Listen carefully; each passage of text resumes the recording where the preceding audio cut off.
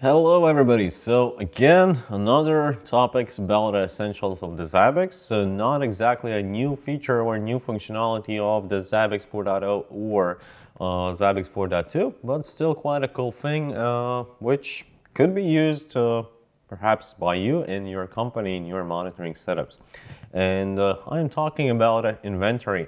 So if you know, and most likely you do know, because well, it's kind of obvious, here in the front end there is a separate tab called inventory. And inventory is supported inside a Zabbix for a long time, and basically this allows us to store and map some inventory fields to our Zabbix hosts, which later on can be used together with some, let's say, third-party scripts that would use an API methods to collect an inventory data about these hosts and form some kind of inventory reports that on a daily basis could help you to work with your monitored environment. So, long story short, how to actually configure inventory collection and how to set all that stuff up. First of all, when you create any new host inside a Zabbix frontend, you can click on it to open the configuration, and you see there is also a separate tab called inventory, but by default in a default installation of the Zabbix it will be always disabled. So by default you are not collecting any inventory data. To change that, you need to go administration tab. Don't forget that administration tab in the front end is available only to the Zabbix super admins. So if you're not a super admin, you will have to ask your colleague. We need to proceed to administration general, then drop down, click on the other, and there we go. Default host inventory mode by default is disabled, but we can change it to the manual or automatic. Let's start with a manual. So click manual, update. But here comes the important thing.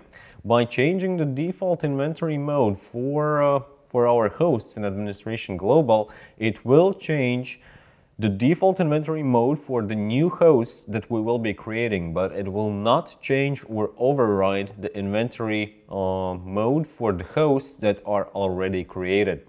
So I have my inventory host and it still is disabled, which means that if you already have a fully set up environment and after watching this video you decided that you want to use inventory, you will have to use either option 1 API to update all of your existing hosts and update them in terms of inventory mode, or you could do that over SQL query.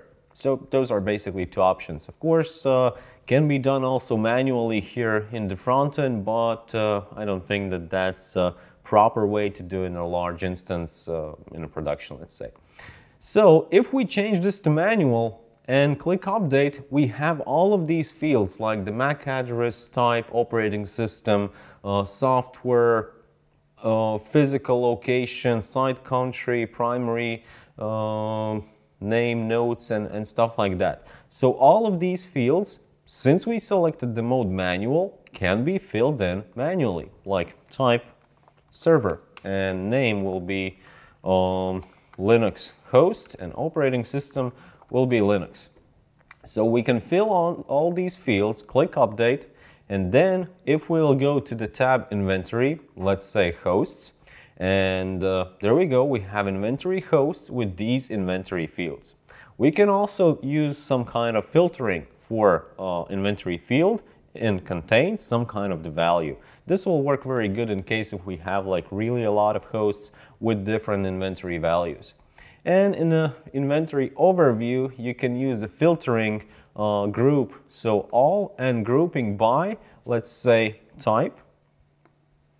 And you see, since I have just one host, so type value is server, and I have one host with such type value. And click on it. I can see my host and click on the host, and I can see all of its details as inventory fields, and in the overview, just an overview about this host with its IP address or DNS name, the shortcuts to some other tabs like the latest data or configuration of host itself, items, triggers, graphs, discovery, or the web checks. I can click on the host name inventory, in this case itself, and it will allow me to use my pre-configured front-end scripts. So these three are the default ones: detect operating system, ping, trace, but you can also create your own, but that's perhaps a topic for another video. So that was the manual. Then next, automatic. If we will go to the host configuration, I'll go back configuration hosts, click on my inventory host, inventory tab, and change it to automatic. Click update, and you'll see that nothing actually changes. So I can go host updated, go back to the inventory tab. It is automatic. I still have the same three values I've entered manually, and it might not be very clear, like, what do I need to do to actually collect those inventory fields manually? And the answer is pretty simple. Like usually in the Zabbix, to collect some kind of the data, you need to create an item. So as example here, I've created just one item called system.hostname that actually returns host name of my monitored host, which is just like usual my CentOS 7 virtual machine. And inside this item configuration, there we go, the system hostname type Zabbix agent, so it's a Zabbix agent key, system.hostname key itself, and I am looking for a parameter called populates host inventory field. So here I can specify, let's say a tag. So the value of this item will populate the host inventory field tag. And now, if I click update, if I will once again go to my inventory host, in the inventory tab, there is a tag value, and here in the arrow we can see that it comes from the system hostname. Right now there is no value because the value was not yet collected, so we need to wait for the next update interval. It is 30 seconds, so should be quick enough. Let's go back to inventory. Inventory tab, still not there. Let's do the refresh. Inventory, and there we go. So now we can actually see the grayed out value Zabbix-series. And if I will go here in my Linux host where this actually is happening, the host name is Zabbix series. If I will open my frontend again, go to the monitoring latest data, delete my previous filters, search for the host inventory, there will be just one item, and the value is a Zabbix series. Then let's say I've changed the host name to just Zabbix. So now the host name is Zabbix. Let's wait for the next monitoring cycle, so after 30 seconds. I believe there's no big reason to change the update interval right now, like 30 seconds is okay.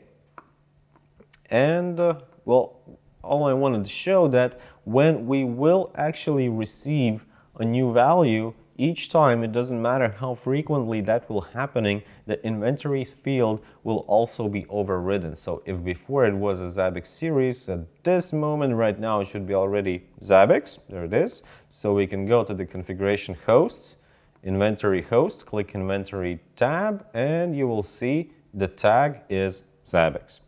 So these were the most common things, like inside a frontend, how to use and what we can get with the help of manual and automatic inventory modes. Disabled, of course, is just disabled. But now the most common question in the community and from the Zabbix users is like, hey, how can I add my own custom inventory fields, or how can I change the existing ones?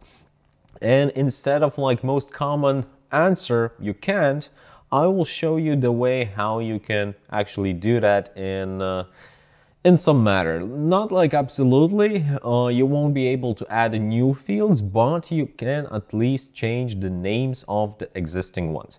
To do that, there's no way to do that in the front end, like clicking on the names itself will not allow to change the name, but it is possible to do that in the front end files.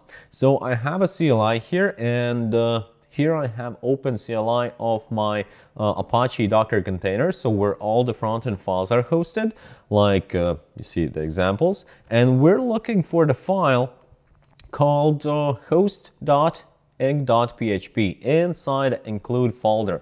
So inside this file, if you will scroll down, you will find a lot of these fields like 1, 2, 3, 4, 5, and you see the number, then a database field and a title. Well, the title is the exact thing you see here in the front end. So right now we have a type. Let's go back to the CLI and let's change the title to my new field. Right, so I've saved the changes, then come and refresh the page, and right now it is in the inventory, my new field. So it's pretty simple, like no big science. Just open this file and change the name of the title. What is important here that you are not able to change the database table, database fields, and we definitely do not recommend to do that, even if you have permissions to do so. So all of these values that you fill inside the front end, or that if they're filled automatically, are written to the database table called hosts_inventory, and each DB field, type full, name, of course, also has its own specification in terms of maximal length you can specify. And it is definitely not recommended to change anything inside a database. And additional downside of this change here in the inventory fields in the title is that after each upgrade of your front end, and I'm talking specifically about the front end, not a database, not a Zabbix agent. When you will upgrade the front end, these changes will be gone. So obviously, if you will replace the PHP files, then the default values again will take place. So each time after an upgrade, you will have to go back in this host.ing.php file and change the titles as your company decided it should be. But it is one of the easiest way how you can actually change the name to something that is reasonable to you. And that's about the end of the short video for today for the inventory and ways how you can collect it. We talked about a manual and automatic, but remember about like wide functionality of the Zabbix. Remember that there is an API engine with like 260 plus something methods that you can use to get, create, edit, or delete any kind of configuration in the Zabbix, including the front end, which means that technically you can create some third-party script in your preferable language and integrate Zabbix together with some automated inventory collection tool. In that way, your inventory collection might become easier. So let's say you would not have to create an items that would collect that data, but instead you will just scan a computers with inventory collection tool and then use the Zabbix API to populate those fields in the Zabbix itself. So that's about it. Just like usually, leave all your questions, comments, click likes, click subscribe buttons if you like what we're doing here. And thank you for today, and we'll definitely see you in the next videos. Thank you and goodbye.